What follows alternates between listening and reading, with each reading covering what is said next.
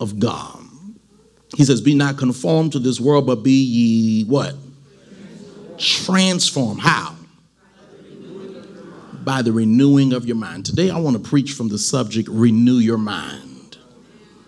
Somebody say, renew your mind. Now tell somebody else. Look at somebody around you that looks favorable to you and say, renew your mind. Now, I know this is a very familiar passage of scripture. We're praying for Sister Juanita. One was on my mind. She's down in Texas visiting with her son, Brother Mark Hurdle Jr. If they're watching, we're praying for you, Brother Mark Hurdle Jr. We're praying for Pastor Mark Hurdle Sr. We're praying for Sister Juanita Lindsay. We're yet praying for Sister Renee and Sister Juanita who've had death in their families. And we're praying for Deacon Lindsay. Amen? Amen. Just wanted to say that while I was on my mind. All right. Renew your mind. Now, I'm going to go a little different than what you may have heard me talk out of these chapters, because out of this particular chapter, automatically, when you say, be not conformed to this world, be transformed by the renewing of your mind, when you talk about, I beseech you, therefore, brethren, by the mercy of God, that you present your body as a living sacrifice, this automatically comes off and sounds as a holiness message. And rightly so. Somebody say, rightly so. But God has given me a different twist. Not that that is not still the same, but he's enlarging upon it. And expanding our thoughts. I was standing in Detroit, Michigan, and as I was standing there, the Holy Spirit whispered in my ear, preach, renew your mind. And I just heard renew your mind, preach, renew your mind, and then immediately the scripture came to me, and be not conformed to this world, but be ye transformed by the renewing of your mind. Immediately, God, it's amazing when you flow with God in the Spirit. A lot of time information just comes rapidly, and is like all of a sudden you just know. All right, you'll find that out as you go on with God. And so all of a sudden, it came back to me, a meme I put up some years ago of a very well-known man, and under his picture was the caption, Sister Kadrina, was the caption, unlearn, learn, and relearn. All right, Sister Jenkins. I'm going to talk to Sister Jenkins and let everybody else eavesdrop. Unlearn, learn, and relearn. All right, can we say it all together now in class? Now that you got it, let me say, unlearn, learn, and relearn. Even the children were saying it with us. Amen. Praise God. Amen. And that's what we're going to have to do in this hour. We're going to have to, Deacon Cooper, we're going to have to unlearn. Matter of fact, Deacon Cooper was part of the inspiration as I was listening to God. Deacon Cooper came back to my mind because we had went out for breakfast, and Deacon Cooper said, Bishop, you teaching us something different than I've ever heard before, and I know you're right because this is how we were taught. But what you're saying now makes more sense. Are you hearing what I'm saying? That means you have to unlearn. All right. So some of us, our greatest challenge is we've been taught one way. So we only know how to operate one way. And therefore, when God tries to move in a different way, we're resistant because all we know is the one way. So this is an hour that you're going to have dexterity and be flexible and be able to be pliable and mendable and be able to shift and to change in order to meet the demands of today. All right, let me give it to you this way. Before even some of you all were even born, some of our younger people, a lot of our younger people, amen. In the early 90s, we had a war, amen, in the Middle East. A matter of fact, I think I was a junior or a senior in high school, amen, when we had the initial war in the Middle East. And we won that war, and then several years later, we had to go back to the Middle East and fight all over again. Now, same people, same fight, but there was a different strategy and updated equipment that was used to have a more seamless form of attack that had less casualties. They didn't go back into the region with the old plan. They didn't go back into the region with the old equipment. They went back into the region with a new plan and with updated equipment, which means that you have to unlearn, learn, and then you got to relearn. You need continued education. All right, I'm going somewhere with this. And so for what the Holy Spirit whispered in my ear, he said, unlearn, learn, relearn. Then immediately he brought back to me a book that I'm reading. I'm back reading. I read it some time ago, and I don't know, it's in one of my boxes, but for the sake of time, I went on and downloaded it to my phone. And the name of that book is What Got You Here Won't Get You There. Some of y'all gonna have to go back and watch this all over again. Amen. Because there's a whole lot going on at one time, and it's hard for some of y'all to digest because you're just so enamored with the way things are. What Bishop talking about? I gotta unlearn. See, you already stuck before we can get the message going. I ain't got time to be unlearning nothing. I gotta go as it is. See, you ain't going nowhere. Amen. You at the bus stop and still not moving. Amen. Amen.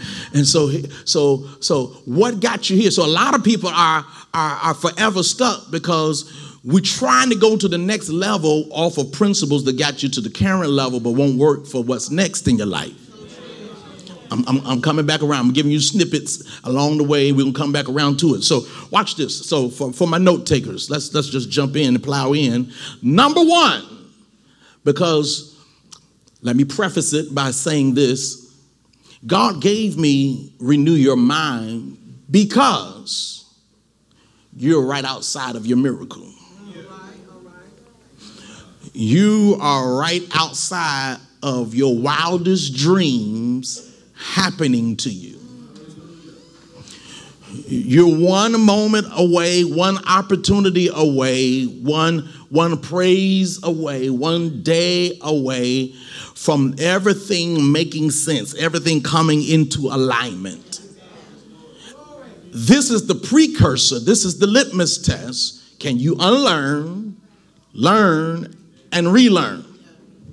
Can you shift with God? Can you be pliable? Can you adjust? Now watch this. Here's point number one. In order to go to the next dimension or the next level, watch this. Number one is transformation is necessary. Somebody say transformation is necessary. He says, and be not conformed to this world. Conform means fashioned, molded, patterned after. Be not patterned after this world.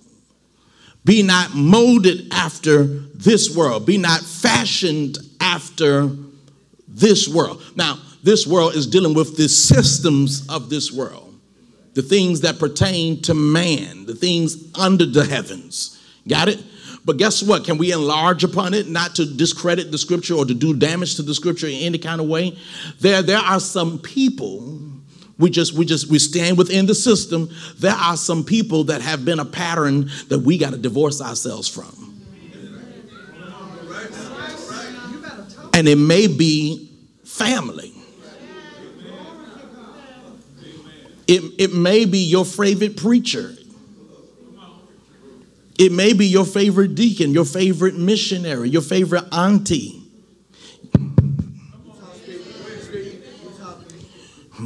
We don't need bad models in this season. And when I talk about bad models, I'm not saying that the person themselves are bad, but their blueprint may be faulty for where God is trying to take you. Elder, you preaching better than I'm saying amen. It doesn't apply. It doesn't apply. Mama and them, wonderful, love them. Grandparents, thank God for good grandparents, but sometimes they say things because of their heart towards you, but is not founded upon what's good for the times. Can I tell you something? This true testimony. Now, some of y'all gonna laugh because y'all know my mama. Amen. Amen. I remember one time I had a conversation with my mama, and I said, "Mama, listen, you're not listening to me." She said, "No, you're not listening to me." And I said, hold it, Mama. I said, Mama, I hear you. I hear your heart. You're speaking to me as a mother, and you want what's best for me, but what you're telling me don't apply. Almost got a backhand smack. Elder Jerry, he knew my mama. He said, I was bold. I said, Mama, that doesn't apply. Boy, she whipped me upside down with words. But she came back and apologized later, because later on, over time, she saw what I was saying, but I had the wisdom to know that's good. It's coming from a good place. All right. Let me give you a better example. To prove my point. Jesus tells, I'm going to talk to Bishop and Brother Clemens here, Minister Clemens, and let everybody else eavesdrop. Amen. Jesus told his disciples, I'm going to die. I got to go to Jerusalem. They going to kill me. Peter rose up. Minister Evangelist Dee rose up. MK got up. I'm trying to find all my Peters. Evangelist Jill Thompson not here today. Who you? Cross. Kenya. All right, the whole back row. And it said, be it far from thee, Jesus. He said, I'm your boy. I'm not going to let nobody roll up on you and kill you. What are you talking about, be crucified? Amen. And then Jesus turns to Peter and said, get thee behind me, Satan. For thou savorest those things which be of man and not that which is of God. Peter was well-intentioned. Peter's heart was tended towards Christ. You my boy. And you're my rabbi. You're my friend. And you're my savior. Y'all not hearing what I'm saying? But Jesus understood, for this cause came I into the world. Everybody don't understand your assignment, not even always your family. They can be well-intentioned, but that doesn't mean that they understand your assignment. They can love you unconditionally, but that doesn't mean that they understand your assignment. This is why you have to be clear on your assignment, so that nobody else can try to interpret for you your assignment and then get you confused and get you off. All right. So there are some patterns that we have followed that may not be the best for us in totality. There may be some things you can take out of it, glean from it, and so let me use these things. You got to learn how to eat the meat and spit out the bones, discard the bones. But everybody don't know how to do that. Some people, they got the meat and the bones, and then they're choking, and the bone is caught up in the throat and everything. It's because you weren't supposed to take all of that in. Are y'all hearing what I'm saying? All right, so let's get back. Let's get back to it. So transformation is necessary for where you're going next. Some of us, the reason why it hasn't happened for us yet is because we're trying to go to the next level as is. And God said, your grace for that aspect of you runs out with this level. The next level is going to require a more focused you, a more disciplined you, a more consistent you, a more liberal you, a more forgiving you, a more loving you, a more objective you, a more opened you. I can go on and on, but my time is running out here. There's going to be a requirement. If you're going to really get all that God has for you, you're going to have to elevate. You're going to have to upgrade. You're going to have to step up. Yes, sir. Well, how do I do that? Number one is transformation is necessary. Number two is transformation comes by the renewing of our mind. You got to renew your mind. What does it mean to renew? To make new again. Which means you got to get rid of stinking thinking. I know this ain't kind of message that many of you might have been looking for, but I'm trying to give you a practical. I always tell you, if it's not practical, it's not spiritual. You got to get rid of stinking thinking. The reason some of you, you're sitting here right now and you're saying, I know I'm supposed to be wealthy. I'm supposed to have money. I'm not supposed to be right where I am. There's a barrier. And some of you, the barrier is not spiritual warfare. The barrier is mentality. You haven't garnered the mentality needed for God to dump everything that your spirit man is saying that God wants to do for you. You're absolutely correct. God wants to blow your mind. He wants to bless your going out. He wants to bless your coming in. But if you're looking for wealth and you can't balance a checkbook, you're looking for wealth and opportunity, but you have a consumer mindset and not an investor mindset. You got to have all the latest stuff and all your bills are late. You name brand out, but you're behind on everything. You putting the cart before the horse. It's not that God don't want you to have nice things. You can have nice things, but you have to have a discipline about yourself, and you have to have an order about yourself, and you got to learn how to not be saved and a prodigal. See, when we think of the prodigal, we only think of the prodigal from the standpoint that he left his father's house, and we think prodigal means backslide. We think prodigal means go away. We think prodigal means to go out and clubbing. The word prodigal means waster, which means you can stay in the home and still be a prodigal. You don't have to leave and be a prodigal. You can stay and just be a waster. Waster of time, waster of talent, gift, and skill, wasteful of opportunities, wasteful of platforms and moments, wasteful of resources. That's what makes you a prodigal. And so sometimes we looking at the person that left out. Hey, man, no, you the one. You a prodigal, and you're right here. You're at church every week. You're living in your mother and your father's house, and you're a prodigal. How do you live in your mother and father's house, since we have such a great deal of young people? How do you live in your mother and father's house and be broke?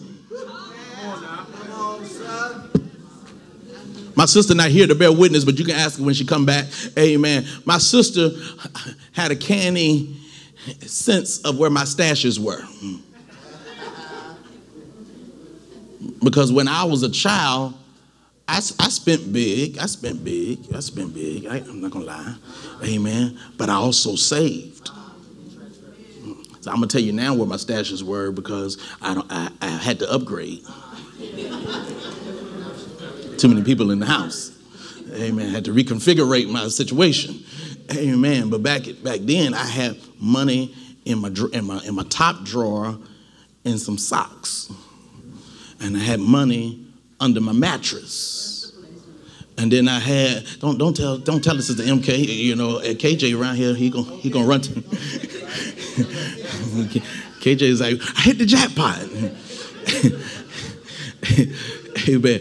I had money in my closet in a shoebox. All right.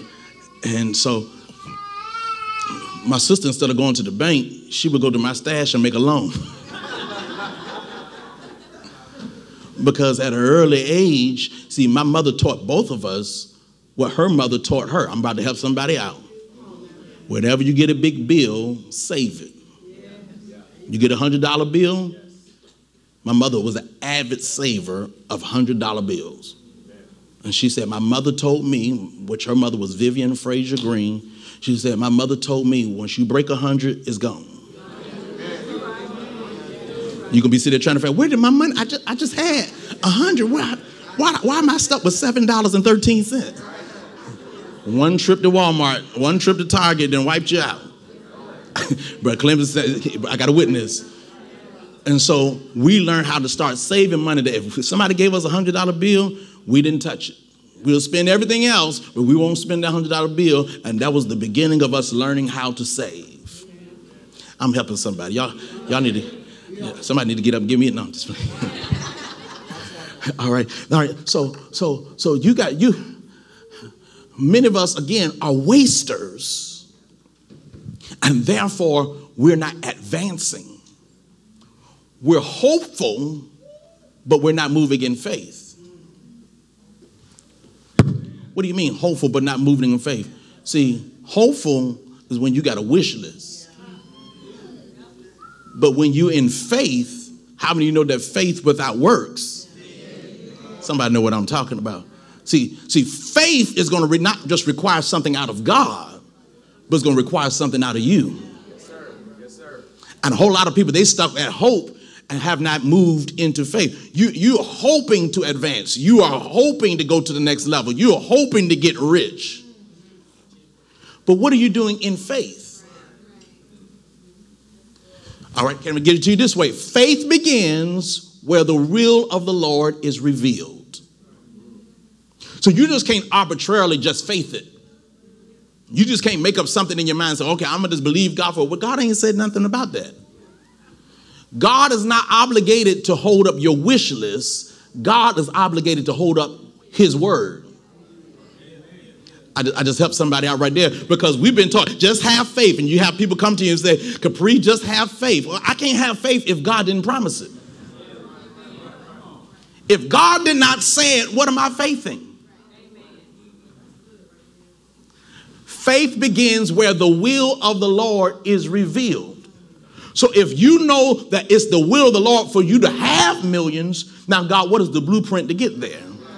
So that I can start walking it out. And as I take one step, you're going to take two. Are you hearing what I'm saying? And I can trust you to be with me on a journey that you've already prescribed for me. But because we don't know the will of the Lord for our own lives, we sitting there trying to figure it out. You're doing the double dutch. You trying to, do I get in? I don't know whether to get in or get out now. Then you jump in and you get all tripped up because that wasn't the will for you. You didn't need to do double dutch. God wanted you to do the single rope, jump rope. Double dutch is too complicated for you. Is this helping anybody? So you got to know what the will of the Lord is and then move in that direction so that you won't be a prodigal with time. Because somebody in here is a prodigal with time because you're in a whole nother area that God ain't even ordained for you to be in. Because you trying to do and mimic somebody else's success.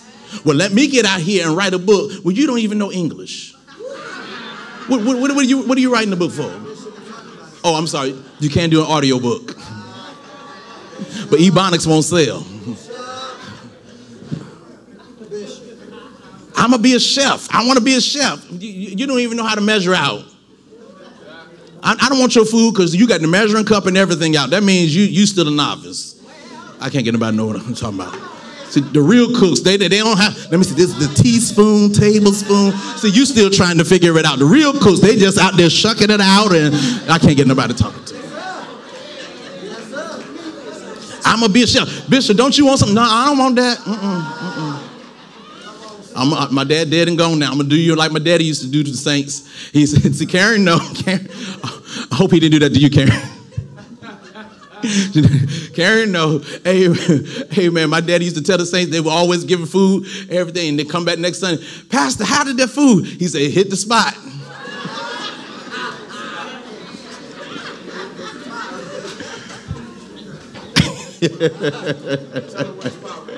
Yeah, never told him what the spot was.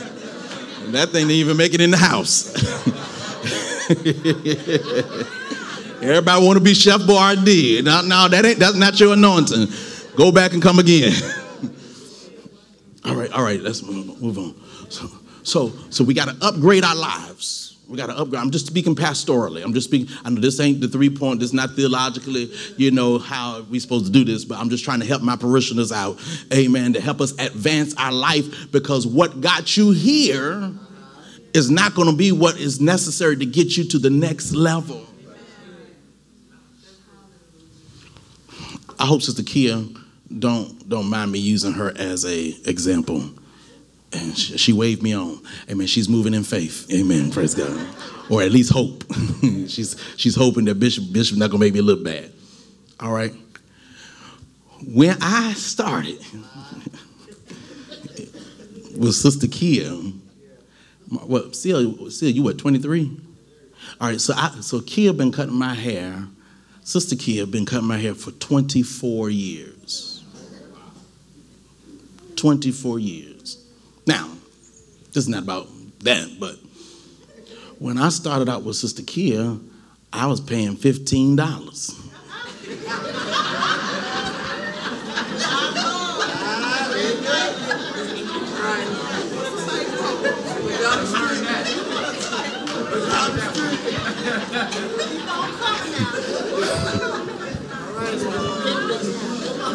I think once I hit 25 years next year, I need a special discount. She got to give me a watch, 25-year customer. Kia was killing the game at $15, but she understood that she needed to upgrade. So one day, my father, in his conversation, because she used to cut my father's hair as well. As a matter of fact, that's how I got to Kia. She was doing my father's hair first, and my barber had to go into witness protection program.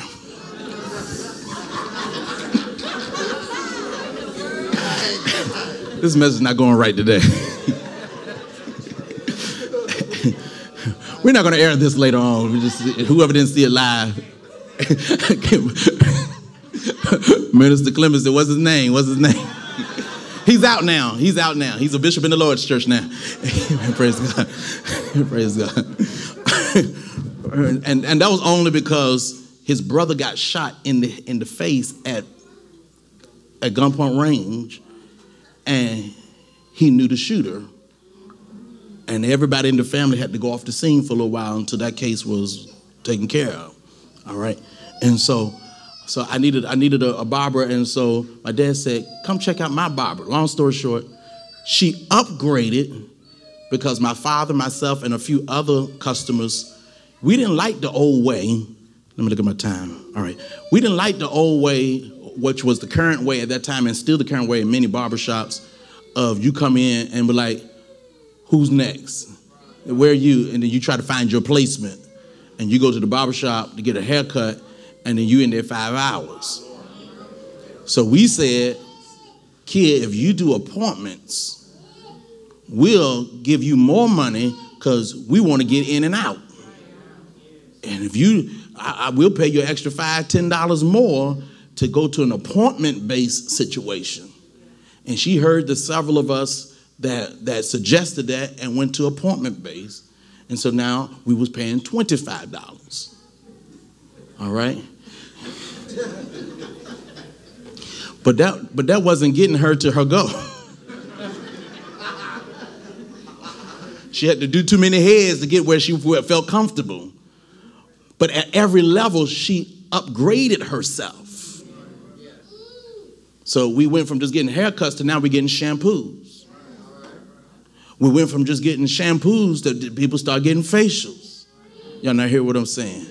She started throwing in extra products and said, try this product out. I'm not going to tell y'all how much she's charging me now.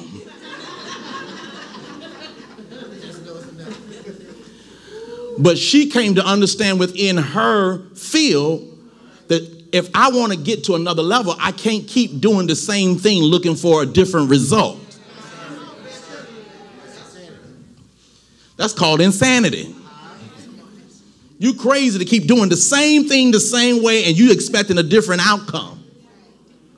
So she had to diversify her skill set and what she was bringing to the table for her clients. I'm just trying to help somebody out because you want better, but you're not willing to do better. All right, let me bring this back in. All right, now this is applicable. I'm going to talk to Deacon Pemberton here and let everybody else eavesdrop. This is applicable in every area of life. In your faith, you got to renew your mind. All right, can I park right there? Because I got some religious people that are watching and I got some religious people that are in the room. Because there are a lot of people can't go to the next level with God because they're stuck where God was and not where God is. We so busy enamored with how God moved in the past, and everybody is spending all their time looking back, because you know when Mother McLaughlin was here, you know when Mother Rivers was here, you know when Mother Lee Powell was here, you remember when Bishop Samuel Green was here. It was wonderful. We thank God for Bishop Samuel Green. God knows I do. I wouldn't be here without him. We thank God for Bishop Barnett Thurgood. We thank God for Apostle Clarence Sellers. We thank God for Apostle Norvie Sellers. But guess what? That day is over. And you'll never embrace what is today if you're holding on to yesterday. All right, let's look at the evolution of God. God moved dispensationally. God moved how? You need to thank God God moved dispensationally. Why? You know why? Because if some of us was living back then, we'd be dead on arrival. Disobedient children got stoned to death. Y'all not hearing one. Anybody want to go back? Y'all want to go back now? Let's go back to the old landmark. Come on, come on. You sitting in here in church. Some of y'all came to church high before. You came to church drunk and inebriated before. You came to church smelling like sex before, and you came in, you got a blessing, and you walked out. You came to church after having cursed somebody out, and God let you come in and let you live. Because in the Old Testament, you would have died coming through the threshold. But because we're in the grace dispensation, God is long suffering, and he's slow to anger, and he's plenteous in mercy. We would have been wiped out for adultery, fornication, witchcraft, Ouija boards, psychics, everybody that you've entertained, for being drunk. Y'all know what I'm for lying. A liar won't tarry in his sight. You keep showing up every Sunday.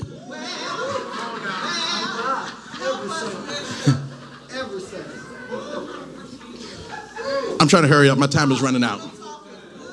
So watch this. So you got to be where God was. Where God is, and not where God was. Because back when we was coming up in church, we couldn't do this, that. This is not that day. This is not that day. And you have to accept that this is not that day. I can't believe that they don't go to church every day of the week. Well, y'all didn't have nothing to do back then. Everybody want to hold to how, I can't believe how these young people coming up, because when I came up in church on Monday, it was upper room, and on Tuesday, it was prayer and Bible band, and on Wednesday, it was choir rehearsal, and on Thursday, it was play rehearsal, and on Friday, it was pastoral Bible study, on Saturday, it was choir rehearsal again, and on Sunday, we had 3 services, and everybody get on social media and go in. Yeah, we went to church every day, all day, and you still came out a heathen. You still came out a twofold child of hell. You're not no seraphim and no cherubim walking around here. Back in the day, the glory would come in and people would get here. Well, where's your healing ministry? See, the people ain't anointed today like how we got it. Well, when did you cast out a devil? You keep telling somebody else's testimony. What's your testimony? Tell me about what you did for the Lord. Don't keep telling me what they did for the Lord. We know Bishop Thurgood was anointed. We know Apostle Sellers was anointed. We know Bishop Green was anointed. Where was your anointing back then? Where's your anointing now? These young people, they don't know how good they got it. Some of these young people know more Bible than you. And you've been in YPWW, Sunday school, YWCC. All right, I got to hurry up. So watch this. All right, I'm hurry up. So Jesus told his disciples, y'all heard it, y'all read it, some of you. He said, you've heard it before, but I say unto you. Anybody ever read that in the Bible? He said, you heard it before this way, but I say unto you. In other words, he's saying, I'm showing you a more excellent way. I'm not discarding how they did it back then, but this is a new day I'm introducing. And some church people are merely religious, and so they're stuck in their religiosity. They know protocol. They know the church liturgy. They know the litany of the church. They know all the things that is church, but they don't know Christ. And so when you start functioning outside of their religion, then they feel like that you don't got it because you don't have it the way they had it. But you got to understand that I don't have to have it the way you had it. I just need to have him. See, many people got it, but they don't have him. All right, I got to move on. All right, so some of us, we got to upgrade in how we do things in our relationship with God. Because he led them by a pillar of cloud by day and a pillar of fire by night. And whenever the cloud moved and whenever the fire moved, they had to get up and they had to move with God. Somebody said, move with God. Move with God. All right, I'm moving on. I'm closing out my message here. Some of you got to adjust in how you operate in your family. This is a whole different day. There are more blended family than the normal family construct. How many of you in here are part of a blended family context right now, whether it's you the child or whether you the parent? So look at how many hands. This is the majority of the church. Either they are the parent of a blended family or they are the product of a blended family. So you have to adjust, because see, a lot of people are going to tear up their family over the blended family. Because that's what they say. Not in my, that's right, not in my house. Amen. Because there are a lot of parents that can't get along because that's my child. No, when we got married, that became our child. You can't say nothing to my child. What did you marry me for? Well, don't, what do you mean I can't say nothing to your child? We married. And they stand in our house? Said it. Before I take it back, I'm going to add more to it. Now, that's not my situation. I can say whatever I want to Lauren, Noah, DJ, Jess. DJ, how you doing? Amen. God bless. So you got to readjust how you do your family. Suited for the times, because guess what? Women are not like what they were back in the day.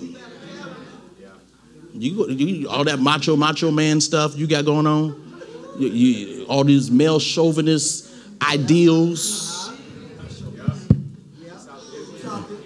Women are more educated now than men. Thank you, Pastor Sam. On many levels, they got the degree and the street smarts. You said, I'm the man. Like my father used to always say, if you got to keep saying that you're the man, you're not much of a man. Your presence ought to give off who you are. You don't have to say, I'm the man, you got to bow down, you got to respect me.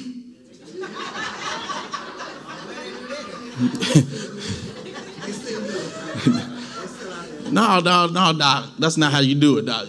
You focus on being who you're supposed to be in the context of the relationship, and the honor will come to you. The support will come to you. I'm a good man.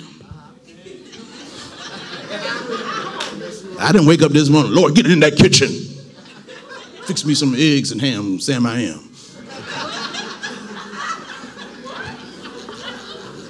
I'm closing this message out. I woke up and bacon was in the air. All right, here we go. I'm just running through this list real quick, and I'm done. I know it's been practical and everything, but I hope you're hearing me. Financially, God is getting ready to dump it on you, but are you ready to handle it? Somebody say, increase my capacity. Because, see, we want God to spoil us, and that's what money going to do to some of us, is spoil us. Because if it's dumped on you and you can't handle it, it's going to ruin you. So the hold up is not, I'm waiting on God, because God promised. He promised it, but he's still waiting on you to renew your mind. Got it? If you know your pastor by now, you already know where I'm at next. What's next? So this is a bad church. This is a bad witness. For those of you that are watching cyberly, we've had a glitch in the matrix. We had a whole brain freeze. So this is why you have to have active listening.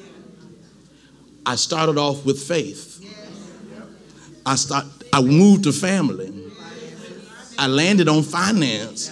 There's only one thing left. Praise God. Whew.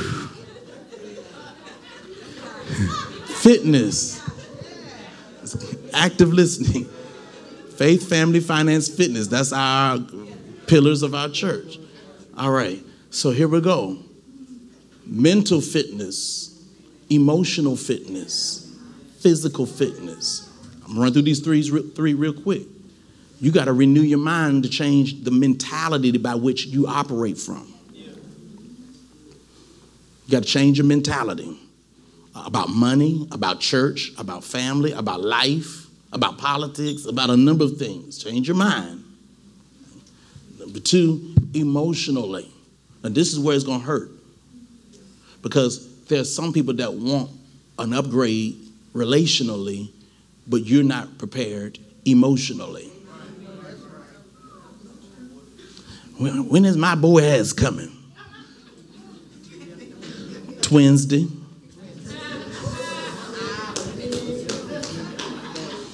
When is Wednesday? That's the day that he's gonna come.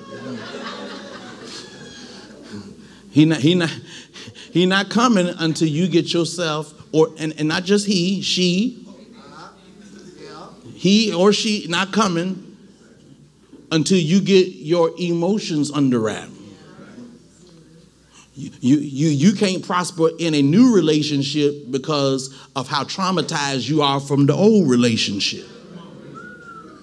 And until you renew your mind, you're not going to benefit. Because you've suppressed a lot of things. And you have a lot of triggers. And those triggers set you off into a response and a behavior pattern that will send them running. But I don't understand why nobody will stay still in my life and I can't hold on to nobody. It's me, oh Lord, standing in the need of prayer. Not my mother, not my father, but it's me, oh Lord. You got to renew your mind. You can't make it in your career. You done went to 9 different jobs. No boss you have is right. No, it ain't all the bosses. It's you. All right, they may have mishandled you at the first boss, but you've made the second through 9 bosses pay for what the first boss did to you. Now you can't thrive in any setting because every setting reminds you at some point there's a trigger that takes you back to the first boss. So where you should have been having career advancement in a particular career, you done been everything. You done been the maid, you'd have been the mechanic, you'd have been the chef, you'd have been the administrator. Amen. You've been everything. Jack of all trades and the master of none. Because you haven't come to certain emotional resolves within yourself concerning how you've been handled in the business place, in your relationships. The last marriage scarred you and messed you up, and the marriage after that messed you up. And now you're looking for the marriage, the next one, and you're still not dealing with you. As we stand to our feet, our time is out. I'm not out of message, but I went the long way around to the detour route. Thank you. I took the detour route to get us. Did this help anybody?